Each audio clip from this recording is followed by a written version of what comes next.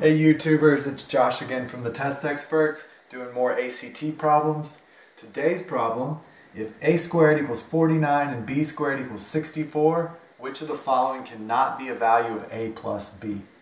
Okay, so this looks kind of easy at first. We just got to find a and b and add them together.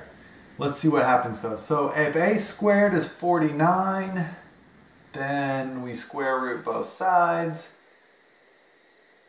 And a is 7, right? And same with b. b squared is 64. We square root both sides, or say what squared is 64, so b is 8. Seems easy, right? Not so fast. Remember, when you square root something, it's plus or minus. Okay, so we've got to have every possible combination of adding and subtracting 8 and 7. So 8 plus 7 is 15. In other words, positive 7 plus positive 8 is 15.